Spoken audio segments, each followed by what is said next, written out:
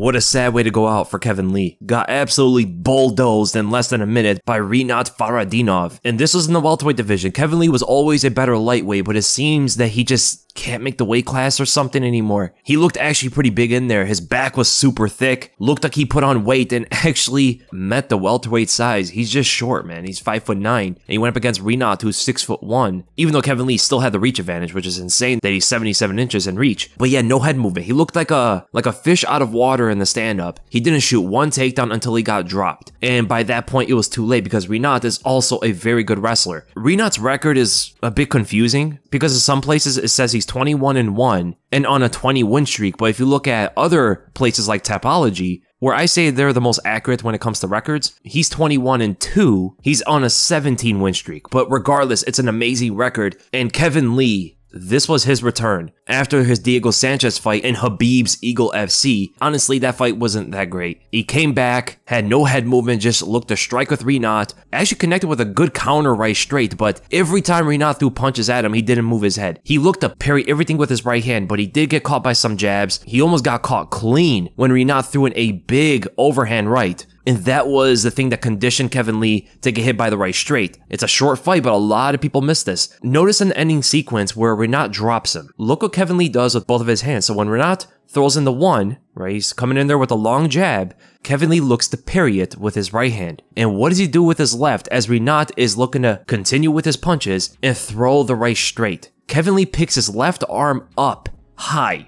What is this guard? This guards a right overhand, not a right straight, that he threw before. Rinat threw an overhand that almost caught Kevin Lee clean, and that right overhand definitely caught Kevin Lee's attention to the point where he did not want to get hit by it again. So instead of seeing the right straight coming at him, seeing Rinat's body motion to recognize that the right straight is coming, not a right overhand, he picks his left arm up high, exposing the center. And you might ask, what are the body motions? What are Rinat's tells of throwing the overhand versus his right straight? Well, they're very different actually. Rinat's throwing an overhand like he's clubbing you. So his right arm is going to be coming all the way down from his side. His arm is only slightly bent, and his arm does not change in form or bend all the way to the target. So you can see his arm is coming wide from his hip and over his head. Now when he throws this right straight, his arm is tucked into his chest right as he fires it, and then flares his elbow out wide, and his arm is completely bent. His hand is nearly touching his own shoulder, and that's where he springs out his fist from that form. There's a giant difference between the form of his overhand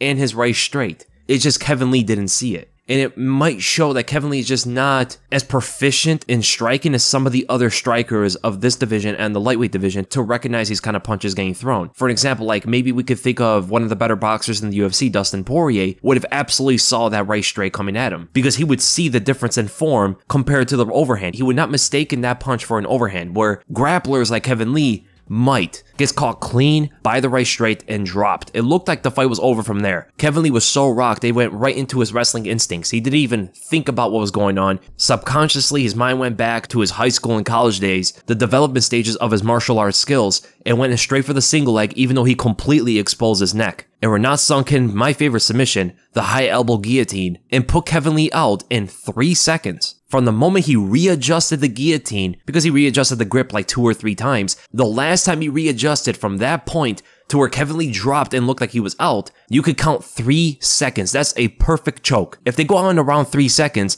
you know your choke is pretty much perfect. And all credit to Herb Dean as well, because it was a very tricky situation. Kevin Lee's left arm was being sat on by Rinat. His arm is under Rinat and it's not free, so it can actually act like he's still conscious. If you try to pull that arm, you're gonna feel some resistance, but it's not from Kevin Lee, it's because Rinat is sitting on his arm. So credit to Herb Dean for recognizing and stopping the fight. And that's a tough one for Kevin Lee, man. This guy's been talked about for a long time to be like the next big thing, and he's not that old. He does have a lot of fights, he's taken a lot of damage, he's been dropped a few times in his career, but he is only 30 years old. And this is an example of some fighters peak at different ages. Kevin Lee peaked at a much younger age than your average fighter. He was at his best around where he beat Michael Chiesa and then fought for the interim title against Tony Ferguson, and then after beat Edson Barboza. That was the best we've ever seen Kevin Lee, and the crazy thing about that is he was 24 and 25 years old. Kevin Lee hit his prime at 24 and 25 years old. If you want to consider